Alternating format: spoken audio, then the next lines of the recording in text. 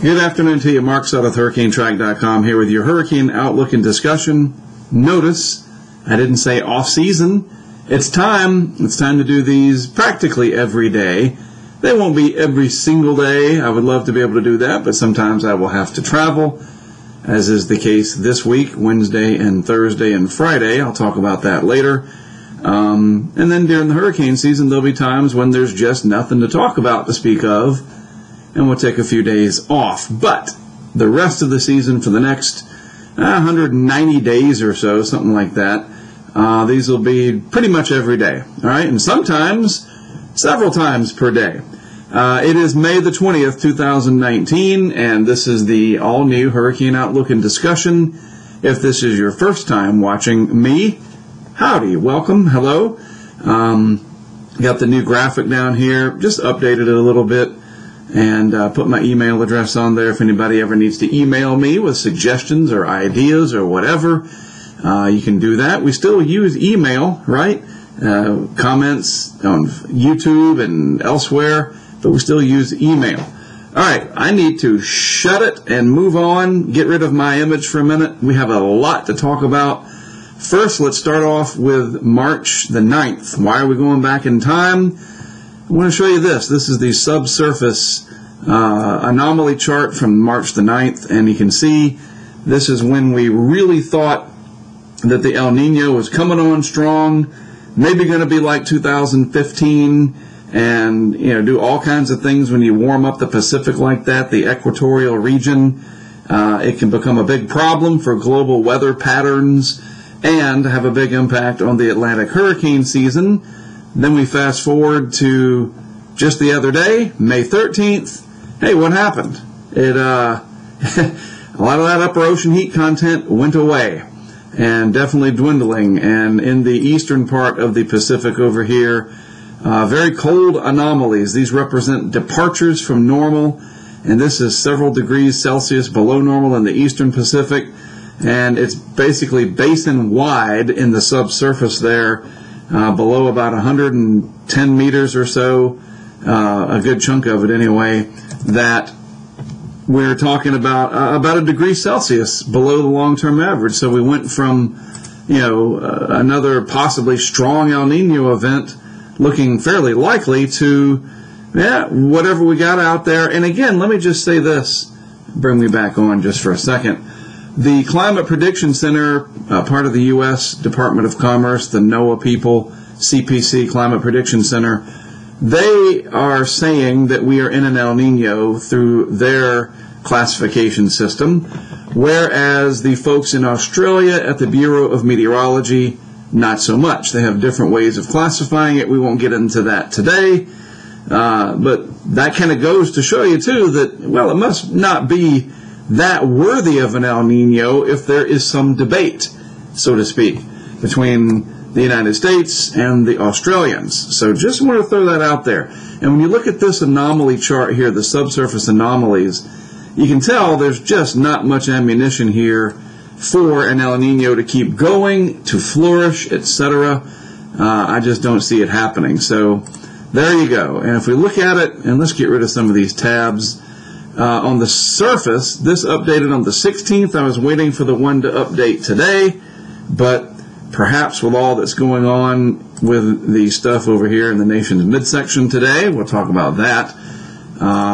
Things just aren't updating the way they should. I waited and waited, and the server kept showing the 16th. But whatever, it hasn't changed that dramatically since the 16th, which is what we have here, updated on the 16th a few days ago. Notice, in the Atlantic, tropical Atlantic, plus sign here because it is warmer than average overall, and in the Pacific, a little bit warmer than average, but you see these little areas of cool showing up, and that's going to really start to matter because those chinks in the armor, so to speak, of the El Nino dragon, to quote, well, the Game of Thrones phenomenon, and I was thinking more of Lord of the Rings, right? At least with the Hobbit, that first dragon, Smaug.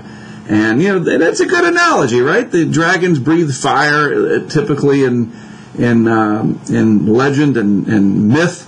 And these El Niños are warm events. And so I'm trying to work with that analogy there that, yes, these are these little holes in the armor of the El Niño dragon, so to speak, and they will get larger and will help to bring down said dragon. All right, so there you go. That's the extent of my dragon analogy for today. But it's true. The El Niño that we have in place, according to CPC, should be weakening. I think it is weakening. We can all see that on a lot of different measures, and I don't think it's going to have much of a chance to come back. That, coupled with the warmer Atlantic over here, overall, especially compared to where we were last year at this time, where it was just a huge blue area all through here, very, very cold relative to average.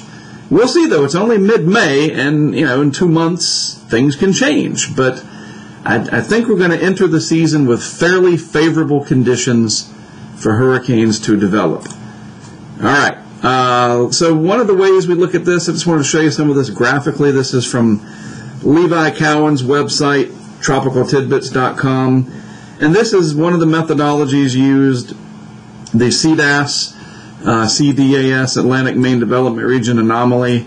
And the main thing I wanted to show you is the latest value here is on the positive side. You can see that both graphically represented. It's been going up since the beginning of the month, and we now have a value of not quite 1/10 of a degree Celsius above the long-term average, but it certainly isn't like this, where it was below average, or even recently, right at the very beginning of May, it was still below average by about 2/10 of a degree. Now it's come up, and that is significant because it's now anomalously warm, according to this data set, as well as the NOAA-NESDIS data set, which is over here. And you can see that. This is more of a map representation of that region, right? So that's really important to note as we go forward, okay? Also, the same gets applied to the Niño 3.4 index. What is that, you may ask? Well, out here, I think it's about 120 longitude to 150 or so. Somewhere around here is roughly the Niño 3.4 area.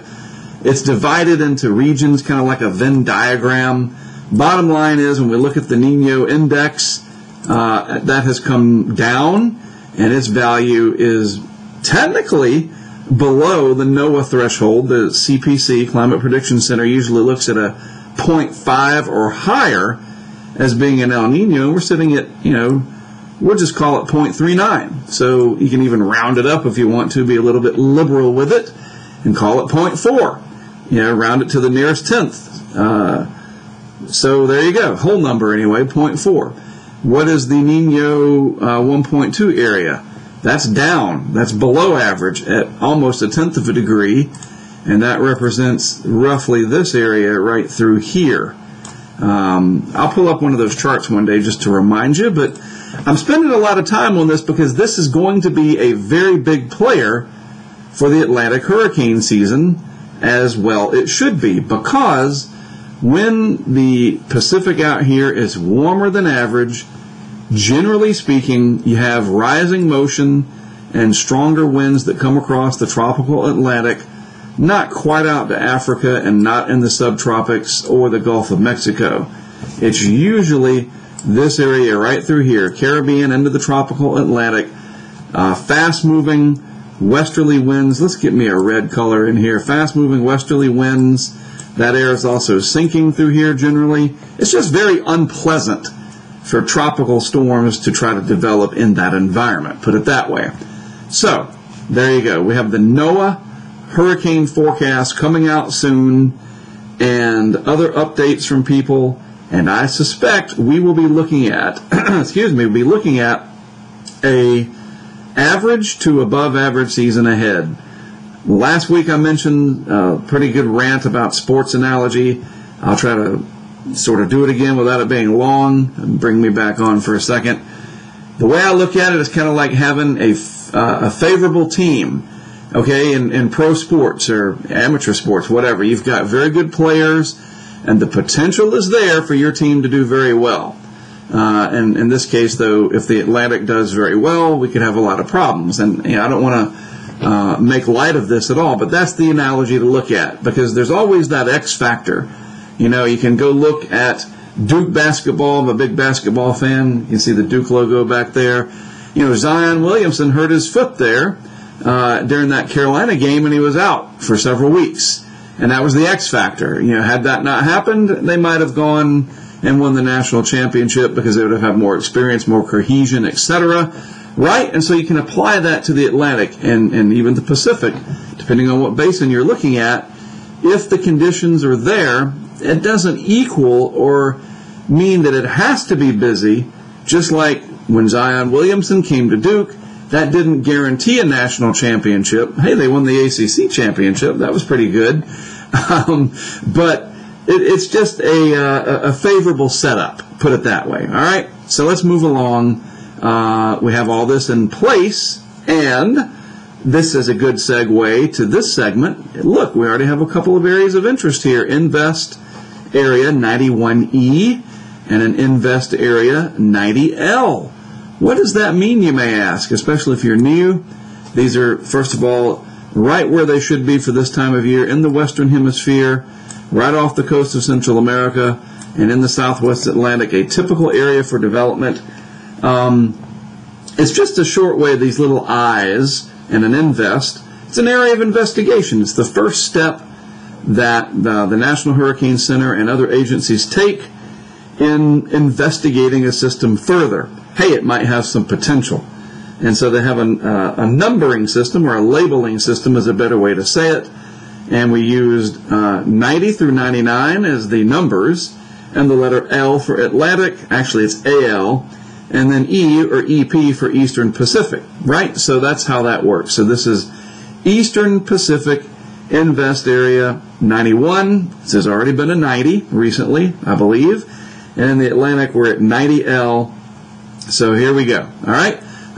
So let's see. Look at the National Hurricane Center, red X in the Southwest Atlantic. And we're going to come back to this in just a second. Whoops. By the way, the Central Pacific now, I believe, is part of the National Hurricane Center area of responsibility. If I am not mistaken, they merged. So we'll have Central Pacific, Eastern North Pacific. If it'll load. Come on.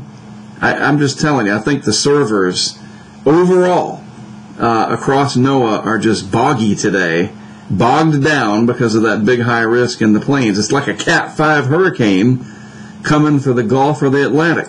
I can't get this to pull. There it is. All righty. Thank you, server. Low chance of development here off the southwest coast of Central America, southeastern Pacific. So we'll monitor this. I'll show you what I think is going to happen.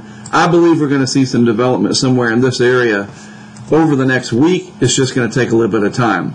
So back to our Atlantic system. This is Invest Area 90L.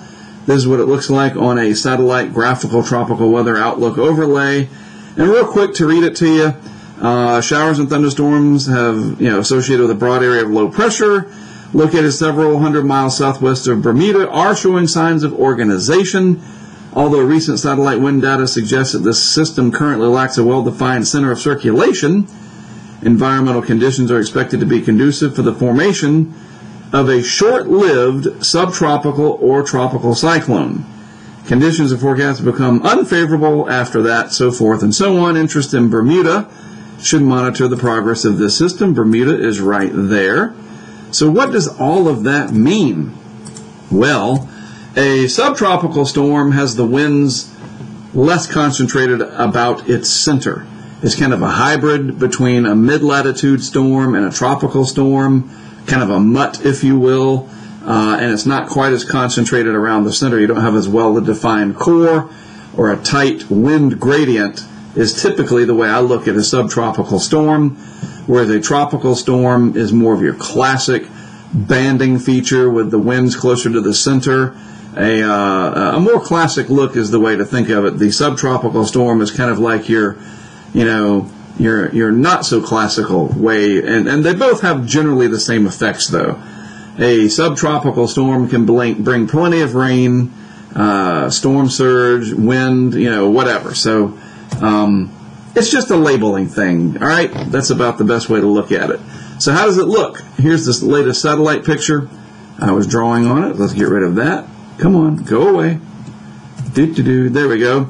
Really nice high-resolution satellite imagery from the GOES 16 system. And here's our system of interest, if it'll stop doing that to me. Right in here. And Recon investigating it. A few glitches in the satellite frames there, but that's the area.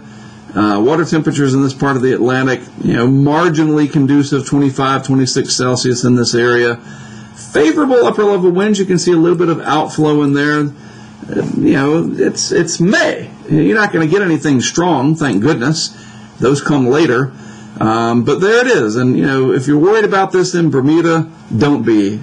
I'll show you why in just a moment. Let me go back over here to the University of Wisconsin site. I want to show you, if I click on this, it's been a while since I've dug this up, 850 millibar vorticity. This shows me the structure of the system. And let's go back to using, what should we use? Let's use purple. There it is right there. And you see it's fairly round in its structure, as is 91E down here in the southeastern Pacific. This is kind of like an X-ray. It's not, but that's how I liken it. It's not an X-ray, but that's how I think of it. It's a way to see through the clouds, and you get an idea of the structure. This is a giant ocean storm. This is all the energy associated with that high risk, and it's spin in the atmosphere, energy, vorticity. And there's a whole math and physics side to it that I didn't study because I am a physical geographer, not a degreed meteorologist. Someone else can tell you the differential equations and the math and physics involved. I look at it from a different perspective, and that is, what does it show me? Okay, so I'm kind of like a PA versus a full-on 12-year degreed doctor. Does that make sense? Hope so. Or a technician. I can read the chart, but I couldn't tell you the advanced mechanisms behind it, because that's not what I specialize in. I specialize in impact and awareness and so forth, and the birth of these systems, picking them out. And I try to help you understand along the same way. So just explaining that a little bit. So there you go. Fairly well organized, circular in its structure. See how this vorticity is all stretched out. Still energy in the atmosphere, but it's not concentrated. Whereas this system in the southwest Atlantic and this other one down in the southeastern Pacific is trying to become more concentrated. So we'll keep an eye on this. Again, if you're in Bermuda, I don't think this is going to be a big problem. I'm going to skip over here to the GFS, and I will show you why. First of all, that's the vorticity signature in the GFS model, the Global Forecast System. So watch as I put this into motion. This is over the next several days. The feature moves up, gets a little bit better organized. We'll speed this up a little bit. I hope so. There we go. And moves on out. Another upper level low moves in. I think this goes out to about 10 days. So I'm going to stop it. And let's see, where'd my pointer go? This thing's trying to be funny. We'll go to first, then we'll move ahead. So right there, it gets a little bit better organized. That's about 24 hours right there. There's Bermuda over here. All the energy to the southwest. Over time, the structure of it improves just a little bit. We keep moving through these frames. And it passes close to Bermuda as it starts to fade out. You see that? That's about 48 hours out or so. There's Bermuda right in there. So maybe some rain, which is good. Fresh water fills up the cisterns and so forth. Meanwhile, you notice too, let's put this back into motion, if it'll let me.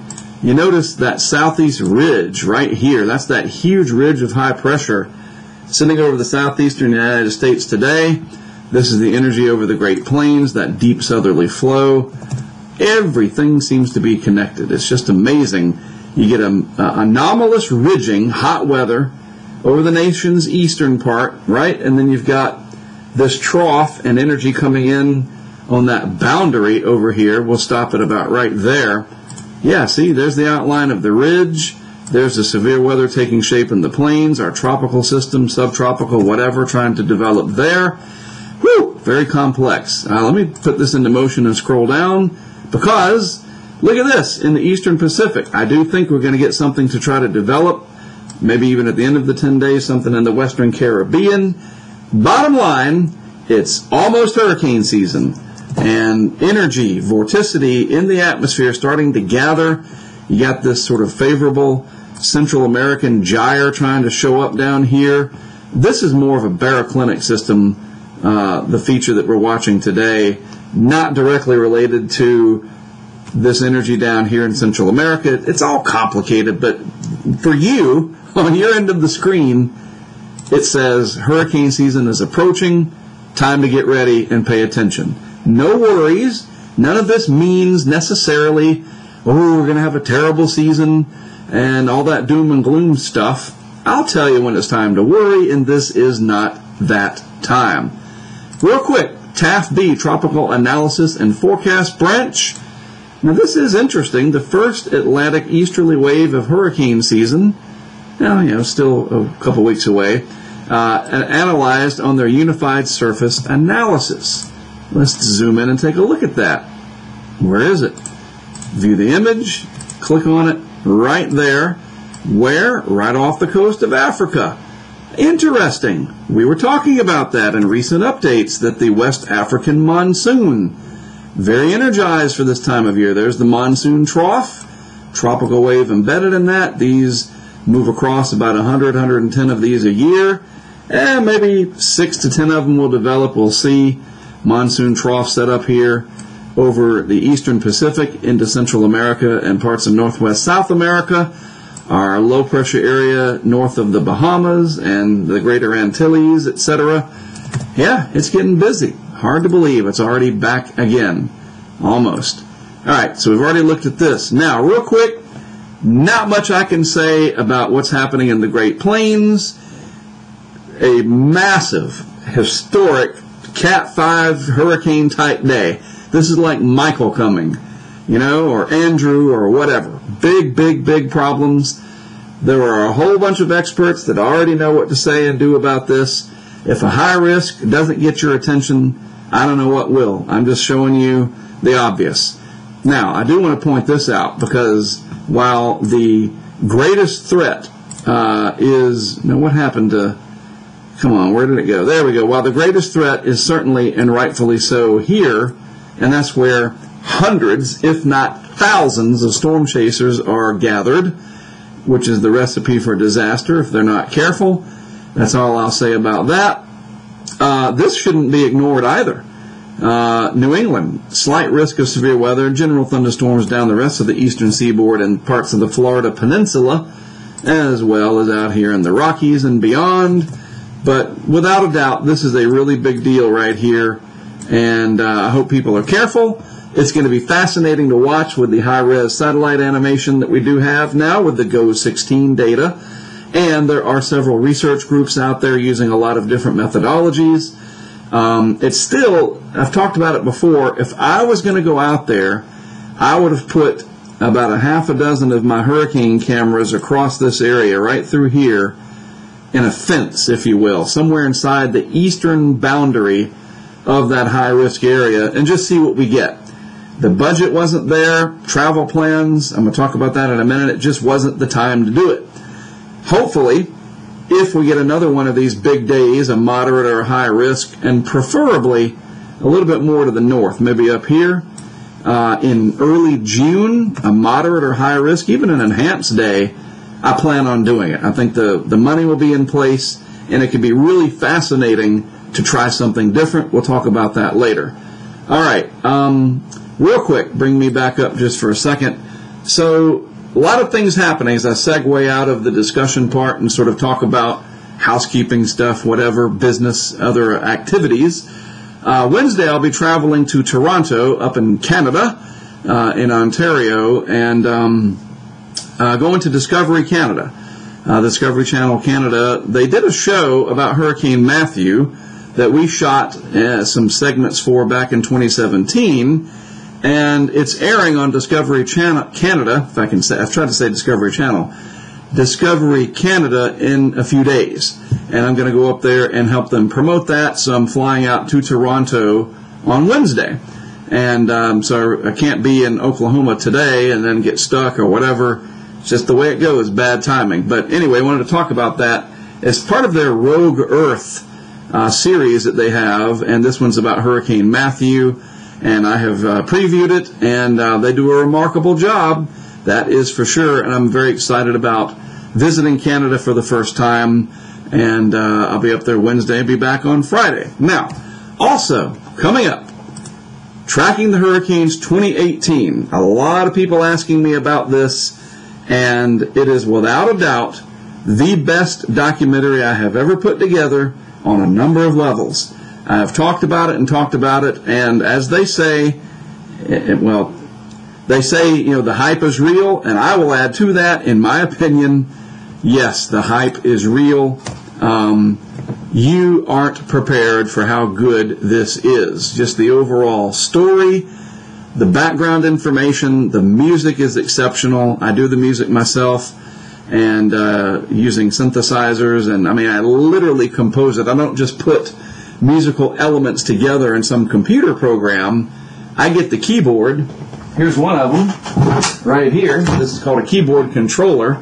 And I hook this up, pair it with my iPad, and it's got these great synthesizer pads and sounds, and I actually play the notes and make it up out of thin air. And I have other keyboards over there to my right. You can just see the edge of one. Those are all from the 80s and 90s, believe it or not, but there was no Bluetooth back then. And anyway, I do the music, the writing's really good. I watch it, and I think, wow, you did this. Pretty good. So I'm very excited about it. It is going to debut on the big screen here in Wilmington, North Carolina on May 30th.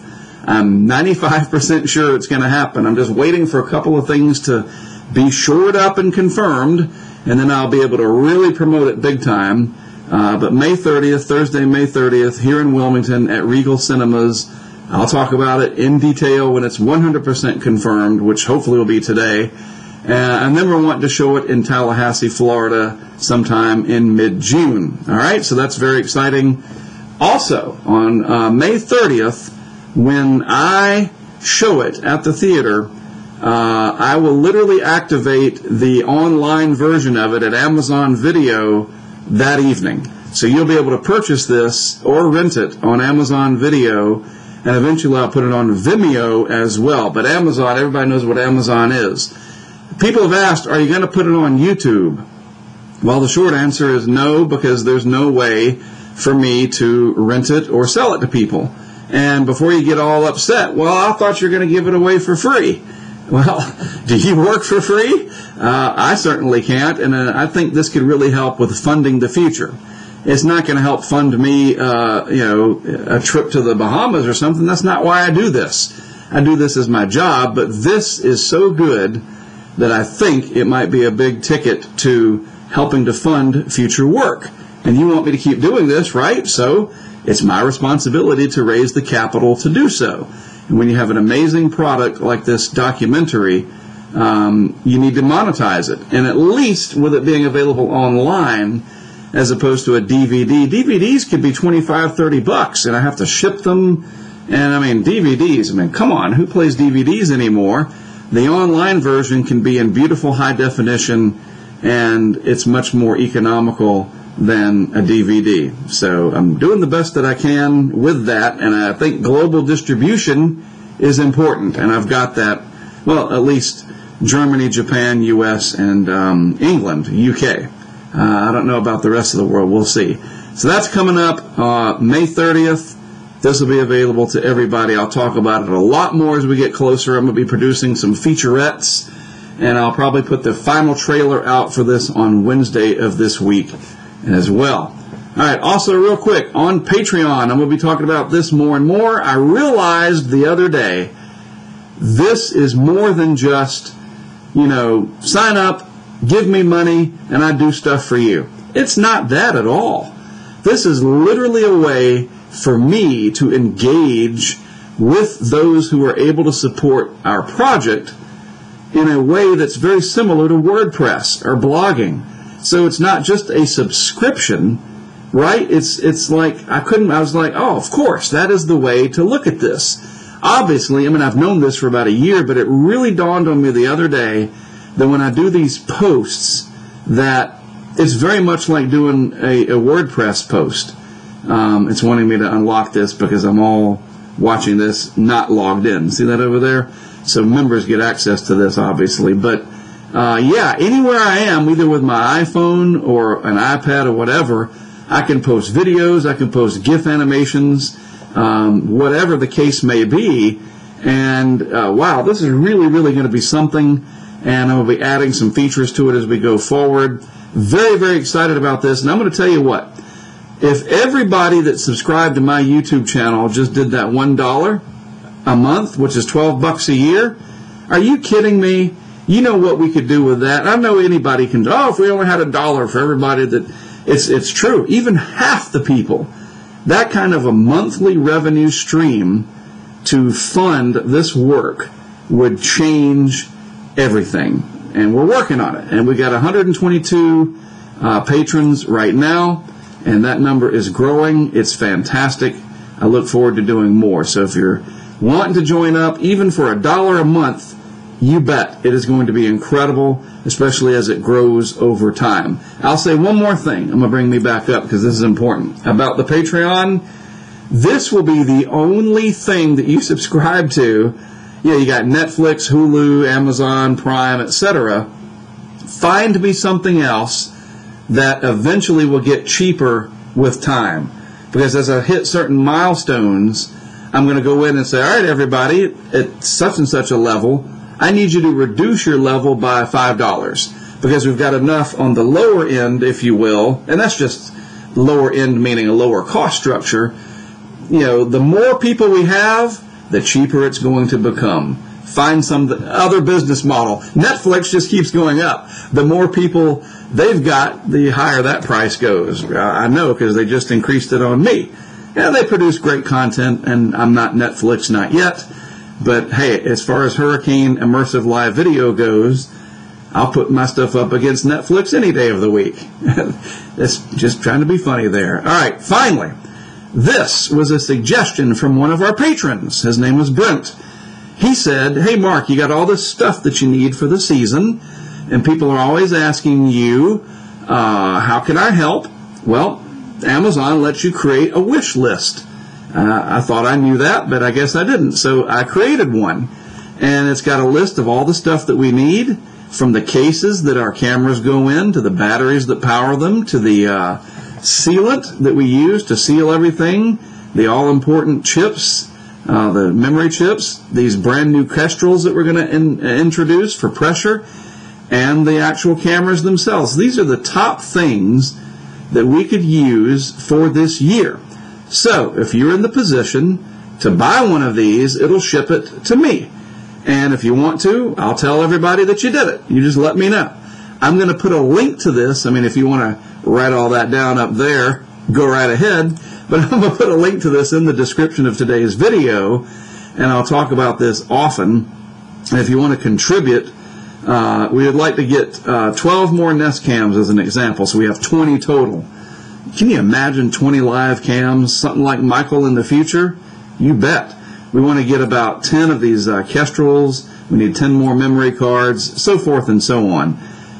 Any one of these, people saying, hey, I'm going to get you a memory card, or somebody says, I'm going to get you a 50 amp hour battery pack, that's going to be extremely helpful, and I thank you in advance. So be sure to check out the description of the video, and you'll see the link directly to it in there.